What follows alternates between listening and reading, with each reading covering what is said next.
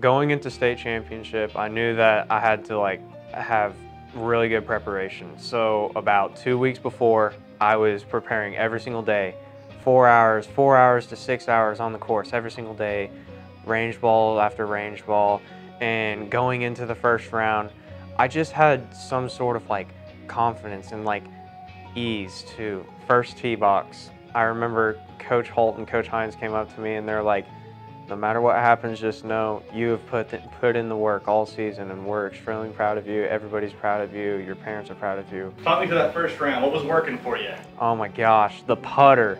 I was putting so well. I remember I would just make crazy amount of putts. I made a 40-foot putt on this one hole that I was not expecting to make at all. After that first round, going into second round, I was like, I have a one-stroke lead, but that's not going to change how I play. I'm going to play the course how I played it the first round, and I just trusted God that He'd be there with me every shot, and it was just working out. You were going into the last few holes, and the guy behind you was within your group. What was that like? Oh. I didn't know until the last hole.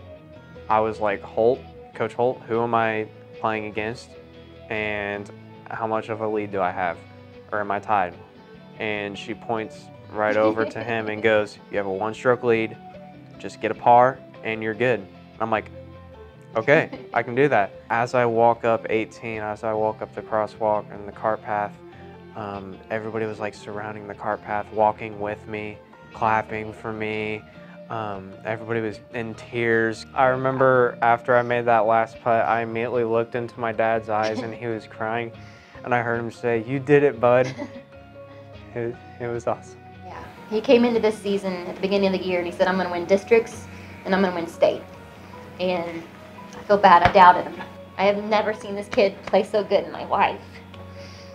I have watched him since he's been almost 2 years old starting to play, but really playing tournaments in the summers when he was about 14. I would drive him everywhere.